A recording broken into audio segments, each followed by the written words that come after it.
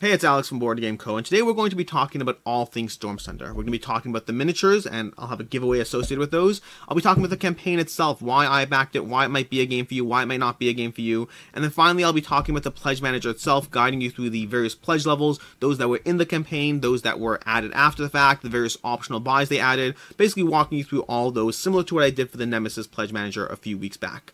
Now, I will say there'll be timestamps down below, so if you want to jump to any particular section, and I'll start with the miniatures over here, and I'll see if I can get them to focus. This did not work well the first 5 times I did it, but basically there we go. So this is one of the miniatures on the worst miniature turntable you will ever see, but when it actually focuses, the quality of the miniature, not my camera, the quality of the miniature is impressive. If I can get it to focus, let's try the other one. The other one is even cooler, honestly. So whoa, look at her, look at her. If you can, nope, you can't get her to focus. So that was actually edited because I didn't want to constantly deal with the focusing. But look at that. Look at the quality of that miniature. I mean, everything just stands out. This is...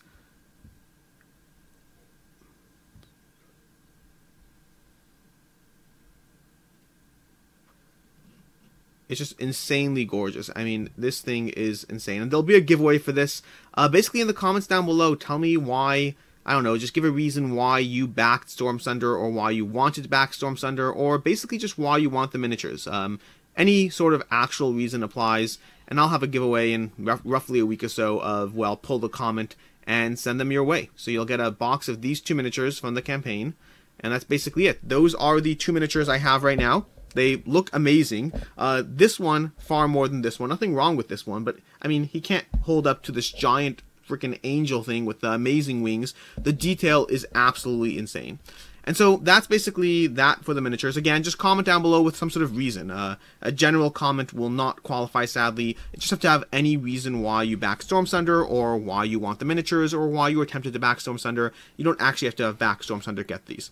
But from there, let's go into the should you back it, should you not, why I backed it. And it's going to be a little different than my usual thing, because for a few reasons. First of all, I actually covered this a long time ago. I covered this campaign, Stormsunder, when it first came out. This was more before I really had a format to my videos in terms of the Kickstarter videos. But I was just talking about a game that I was personally excited about, and that was basically it. I was excited about it. I am excited about it. And Stormsunder is a game that, well, I continue to be excited about, despite having included it, 2 days ago in a video of top 10 Kickstarters you shouldn't have backed, where I included Stormsunder in that list. And I included it in that list because of the fact that this is coming off, this is from Lazy Squire Games. It's coming off the fact that they did Wild Assent, which is drastically delayed, and then they had another giant epic campaign game for $500 to get everything all-inclusive, which is a lot of money for someone's second campaign when they haven't delivered their first. At the same time, I talked about it in yesterday's video, and I talked about this when I did my first video on Stormsunder again, and I'll talk about it again now. The reason I am not concerned about that is because they delivered this game to King of Average. If you just want to sell someone on a bunch of miniatures, just sell them miniatures. You don't need to give a good game as well. And it seems that they've put together a good game. Doesn't mean you'll like it, it doesn't mean I'll like it, but it certainly seems they put together a good game because they sent it to someone who was known for, well, not holding back his opinion. And that's something that really inspired a lot of confidence for when I was very much on the fence about the fact that it was an expensive game as their second campaign when their first campaign had not been delivered. But, like I said, for me, that alone really just pushed me away from being concerned and a lot more into being excited for Stormsunder. And what drew me into this game is probably what draws most people into this game, which is the miniatures. This is a game that's going to be compared to Madara to a degree. It's a giant, epic, sprawling narrative campaign game in which it's not really legacy. You're not going to be destroying things, at least not that I know of, but it is going to be a legacy-style game in the sense that you will have our campaign-style game, in the sense that you will be progressing through the game. You'll be making choices. Those choices will have far-reaching consequences. I believe to a certain extent they base it off Knights of the Old Republic, Star Wars Knights of the Old Republic, the PC game, in terms of that narrative and slash, narrative, but also combat and mechanically based game, and they're trying to do the same thing here. And what drew me in is, first of all, as a backer of Wild Assent, so I was already aware of the company, and then secondly, the miniatures. I mean, this game is the very definition of miniature porn. This game is a gorgeous, amazing miniatures that really, I mean, look at this, here we go, this is that guy again, if I can get him to maybe try to focus. Not really, this one doesn't want to focus, the other one does, but that's that guy over there. It looks incredible. It looks amazing. Let's see if we can find the angel somewhere. Maybe we'll cover the angel when we get up to the angel. But this game looks amazing. Everything about this game looks absolutely, I shouldn't say everything. The artwork on the cards I wasn't too into, but the general artwork on the boards, the artwork of the characters, the miniatures themselves, it all looks amazing. Like, absolutely blew me away and pulled me in. I was seeing these miniatures teased in their Facebook pages for months before the campaign launched, and I was so intrigued by miniatures. The game comes secondary, but miniatures. Now, when I say the game comes secondary, obviously I want a good game as well, and that's something that, if you're on the fence, watch King of Average's review. He really covered the game, and overall, he seemed to like it a lot. In fact, he did a second video with a cage matchup or something like that between this game and a bunch of other games that were coming out roughly the same time. And he basically said that, if I recall correctly, he said that Stormsunder won, or it won in certain categories. I don't remember entirely, but that is a testimonial. When you compare it to a bunch of games that he had the opportunity to play, to experience, and Stormsunder did that well, that is incredible. This is a game that, well, I mean, oh my gosh, look at this pirate. We're going to come back to her. Lorelei Blackborn. We're going to come back to her because I do want to focus on that model, as well as these rune cannons. Absolutely adorable. But anyways, Stormsunder is a game that it looks amazing. What is the actual gameplay like? Hopefully good. It's just going to be a skirmish game, not really a typical skirmish game, but a skirmish game to a degree, a skirmish game in which that there's going to be elements of tactical maneuvering, of leveling up your character, of getting equipment, of going through a story. And they do have the story broken up in terms of you can read full-length chapters about what's going on, or you could just read the summary text and move on. They did give you that option. I can't remember the name. They had a name for it, but they gave you the option of choosing which way you want to experience that story. I believe they also had a companion app over here. So they also have a companion app to guide you through that if that's something that's more to your taste. This game is chock full of everything. It's chock full of components. It's chock full of miniatures of a wide variety of styles. You want your pirate miniatures? You got it. You want your Egyptian miniatures? You got it. Oh, there's Lady Renata. So let's look at Lady Renata again. That is, let's see if we can get it to focus. This is like painful. Nope. Doesn't want to focus. That's Lady, basically, well, that's from before, but that's Lady Renata, and it looks pretty amazing. It does not look that far off from this 3D render. Obviously, the 3D render looks more polished because, well, it has that polished look to it, but like, I'm looking up this, I'm comparing them side by side. They are on point. That's a genuinely well-done miniature that really looks like the model. Obviously, you have to look at each one. I'm not saying they'll all be like that, and obviously, these are not final production, so that could vary, but this game has me excited for the giant hordes of amazing plastic that I will have on my table. And again, hopefully it'll be a good game as well.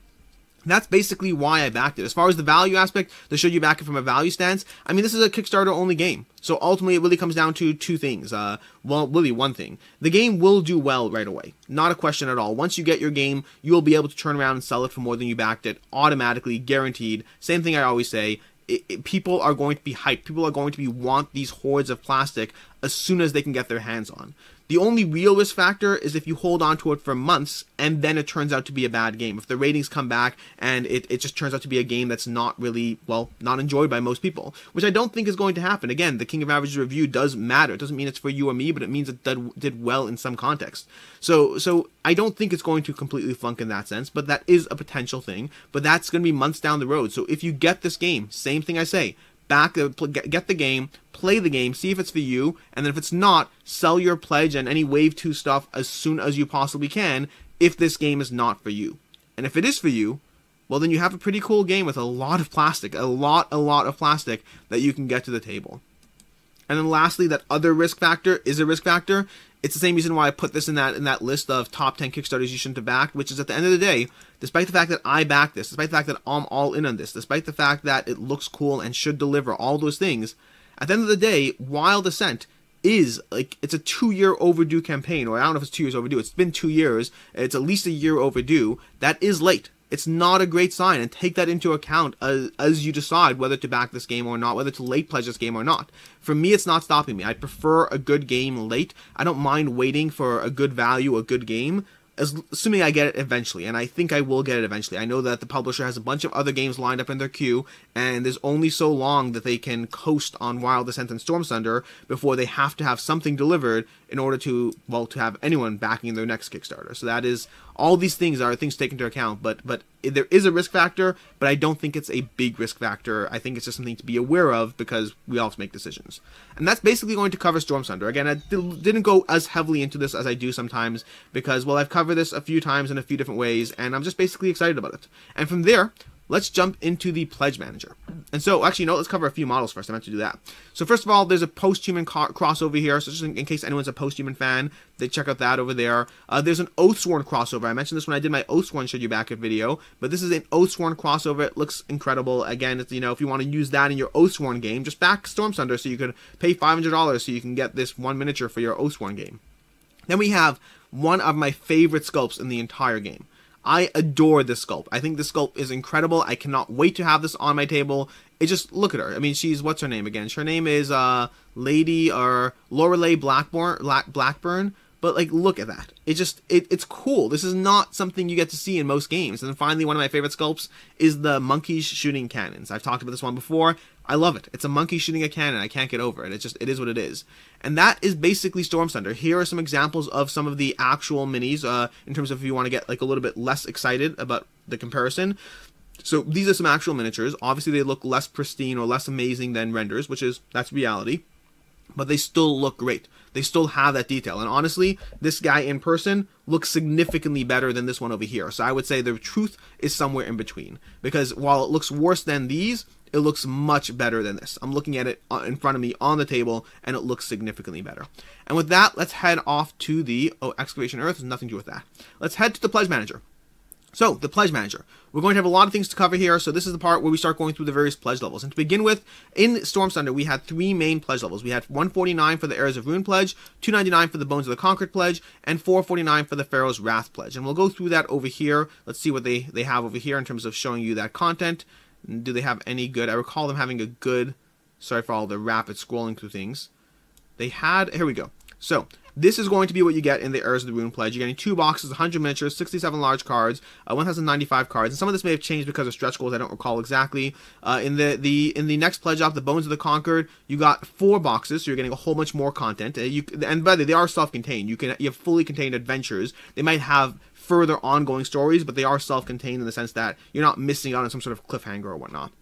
And then for a Pharaoh's Wrath pledge, you got 6 boxes, 348 miniatures, 322 large cards, all this stuff over here. And again, stretch goals might have been different, but you're basically tripling the content. So you can get between 150, 300, or 450 to get that. Now, I will note at either, first off the bat, at the 299 and the 449 pledge, there's an additional incentive to back in the sense that you are getting the miniature pack. If we can find that over here, let's just go straight to the Pledge Manager. So you'll be getting the miniature pack if you backed at any of those. The Heirs of Ruin 3D pack, this is included in the Bones of the Conquered, a Pharaoh's Wrath, and the Nier pledge and Late pledge. The Nier pledge is the 4th pledge, which wasn't in the original Kickstarter. We'll talk about that. So this $49 miniature pack, which came with a lot of extra content, not just what you're seeing over here, came with a lot of extra stuff, but that is going to be included in both of those higher pledge levels, and any of the higher pledge levels. So, let's go through what we have over here in the Pledge Manager. So first of all, we have those 3 pledges we just talked about. We also have the Nier pledge. The Nier pledge is $623. That's a lot of money. But it gives you basically everything, and it gives you a 600, if I recall correctly, not if I recall correctly, I have notes. It gives you $684 worth of content. So this Nier pledge is going to be giving you a whole bunch of the optional buys. We'll go through each one, but if you add it all up, it does give you $684 worth of content, so it is a good deal, assuming you want all the things in there, or even assuming you want most of the stuff in there. It doesn't really have to be everything. In terms of these little optional buys, let's go through optional buys one at a time. The Faceless expansion. The Faceless expansion is included only in the Nier pledge. So if you want the Faceless expansion, the only way to get it is to buy it as an optional buy or to get the Nier pledge level. If you want the Wayward Squire expansion, the Wayward Squire expansion is there if you either back it right now, you get it as an optional buy, or if you were a Wild Assent backer. Those are the 2 ways to back it. And I will note, on the side of your screen when you're checking out, it will say whether you have some of these things in your cart. So if you're on the fence, it should say it on the side. Sorry, not if you're on the fence. If you're unsure, it should say it on the side. And if you think you should get it and you don't see it on the side, reach out to the project creator, check it out, because if you, for instance, back Wild Assent and you don't see the Wayward Squire in your cart, then reach out to the creator, because that's a problem, that's a mistake that he will happily fix. From there, we have the Heirs of Ruin Terrain pack. This is included in everything except for the 149 pledge. So if you're getting the 149 pledge, you'll have to buy this separately. If you're getting any other pledge level, it's included already. Fear of the Last Titan. That's another one that will say on the side of your screen if you got it, but this was an early bird pledge. I can't remember if it was the first day only, the first 2 days. I don't remember what it was exactly, but this was an early bird pledge, or you can buy it as an optional buy. Those are your options for Fear of the Last Titan, or if you backed Wild Assent, that also got you in the door. So any of those options, early bird, Wild Assent, or if you, buy it as an optional buy. Least the Lost Princess of Tarpit. This was for anyone who backed the campaign and selected a pledge. Meaning if you actually chose a pledge level in the campaign instead of going in for $1, then you got at least the Lost Princess of Tarpit. Otherwise, you will have to take it as an optional buy. Villains and Civilians, Villains and Civilians 2, and Villains and Civilians 3. So, these are fun ones. So first of all, I'll note these were not covered in the campaign. They were all added in the Pledge Manager after the fact. All 3 of these, and they had better updates. You know what, let me pause for a second and find the updates. So here we go. Here's the update for those. Basically, I'll include a link down below. But the mini boss box add-ons, there are 3 different ones. They all include different characters that you may encounter throughout the story, but don't have miniatures. Most of them you won't even fight, or if you were fighting with them, you would have proxied with another miniature. They are basically extras to account for the sheer number of characters this game has, and the fact that not every potential character you'd encounter would have its own miniature. And so that's what these boxes are. All 3 of these boxes over here are going to be $49 each, $150 worth of miniatures, but they include roughly 26 miniatures each. It depends, I think they have different counts, but basically like 26, and let's see, it looks like all 3 are 26 miniatures. So 26 miniatures in all 3, roughly $2 per mini, so that is a little higher than, you know, backing the actual core pledges themselves, but you get a ton of miniatures. Some of these most amazing, look at these things. Look at these renders. Granted, they're renders, but if you are someone who's into minis, whether you want this game or not, this game has some of the most gorgeous miniatures that you'll ever see. I mean, look at what you get in these miniature boxes. Yeah, I mean, I'm tempted. I'm probably going in for these. I am going in for these, not probably, but it is one of the few times where I'm going fully all in on just the sheer amount of miniatures you have. They just look incredible. And these, again, they're fully cosmetic. You can play the entire game without these. You'll proxy 1 or 2 miniatures when you encounter someone in one random encounter here or there. Look at this guy. Again, these are just incredible miniatures. Absolutely incredible miniatures that I am so interested in. But they are, again, cosmetic only. You don't have to get these, no matter how cool they may look. And so that's all 3 of those Villains and Civilians boxes. Those are all included in the Nier pledge. So if you want to go to the Nier pledge over here, all 3 of those boxes are included. That's part of why that pledge value is a good deal. The $449 plus the $150 each already would already take you to $600 alone, and then the Nier pledge also gives you a few other things as well to further up the value. And then from there we have what else do we have? We have the Villains Civilians, then we have Stormbrush, okay? So Stormbrush is going to be, this is basically covering a few hundred miniatures, I can't recall exactly. We'll give you 225 of your Wave 1 miniatures, and then Storm Wave 2 is 260 of your Wave 2 miniatures. For simplicity, they just dumbed it down into Wave 1 and Wave 2. The actual quantity of miniatures will vary depending on what you got. They're just giving you 2 numbers, so the more stuff you added, the better proportion of value you're getting, but it's basically going to be 129 or 149 to Stormbrush all your stuff. For me, I haven't decided what I want to do in this one because I'm not painting all these miniatures, I can tell you that much. I just don't have the time. The Stormbrush looks cool. I don't know how cool because honestly, I do like this one on the table anyway. Stormbrush will definitely look cooler, but is it going to look, $270 cooler? I mean, I'm going to say the same thing I said about the Nemesis campaign, which is you can walk away spending $1,000 on this game, and that might be amazing, or it might be $1,000 in a game that barely hits the table. I mean, Gloomhaven at $100 is starting to look pretty darn cheap, isn't it? So that's the Stormbrush over there. Then we have an additional dice set for $15. This is included in the Nier pledge. We have sleeves, Wave 1, so we have sleeve pack for Wave 1 and for Wave 2. This is going to be $59 and $109 respectively, covering 1,800 cards or 2,600 cards, 2,800 cards respectively, which if you compare it to Sleeve Kings for let's use sleeve pack Wave 1 at $59 for that. Sleeve Kings would come in at around 36 or so to get everything, but these are 100 micron to Sleeve Kings 60, so it is a different experience. I still recommend Sleeve Kings in general. This is a lot of money for sleeves, but to each their own, and obviously these are going to be, I shouldn't say obviously, I was going to say the branded sleeves, but I'm not actually sure if they are branded sleeves or not. And then from there, lastly, we have these 2 art books. We have the graphic novel and the art book. The art book is included in that Nier pledge as well. And so that is basically everything in terms of, once again, just do a quick run through. Faceless is basically in the Nier pledge, or you have to buy it optionally. Wayward Squire is if you backed Wild Assent. The Errors of Ruin is in any pledge level except for the basic one. Fear of the Last Titan is early Bird Wild Assent. At least the Princess of Tarpit is if you selected any pledge level during the campaign, and then basically everything else is either an optional buy, or many of these things are in the New Year pledge. The sleeves are not in the New Year pledge. And that is basically everything you can get for Stormsunder. There's a lot of content here. An absolute ton of content here. This game is either going to be one of the biggest busts in Kickstarter history, or it's going to be pretty awesome. And I think it's going to be pretty awesome. And actually, that's not true. There's a middle ground where it's just totally okay.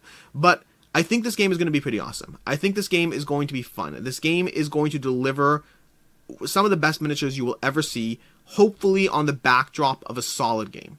We won't know till it actually comes, and honestly, it's going to be late. I can tell you that much. I just assume it's going to be late, because you can't have the delays you had with Wild Assent and then assume this is going to be completely on time. Will this ship in May 2021? I wouldn't count on it. It might, but I certainly wouldn't count on it. I think if you're backing this game, you're investing in getting a giant horde of things down the road, which you'll probably need like 4 Calyx Cubbies to deal with. But you're going to get a lot of cool stuff. And that is basically Stormsunder Heirs of Ruin. It is a tricky one, because it's overwhelming, it's content overload, it's money overload, but there's some of the coolest miniatures I have ever seen. Legitimately, bar none. I can't think of cooler miniatures that I have seen than this. You know, this is not done by Arkan Studios. It's a different, not Arkan. Yeah, I think Arkan. This is not done by Arkan. Wild Assent was done with Arkan to a degree, but this game is, it's totally different. I don't remember who they're using as their manufacturer, but it's going to be different production quality than Arkan, different production quality than Wild Assent stuff. It's going to be interesting. And that's basically Stormsunder from Lazy Squire Games. I'm Alex Radcliffe from BoardGameCo. I hope you enjoyed this video, and don't forget that if you want these miniatures, put a comment down below as far as why you're backing it, not backing it, why you want the miniatures, and what it is about Stormsunder that pulls you in, or alternatively scares you away. I'd love to hear your details down below. Until next time, I'm Alex Radcliffe, and I hope you have a good one.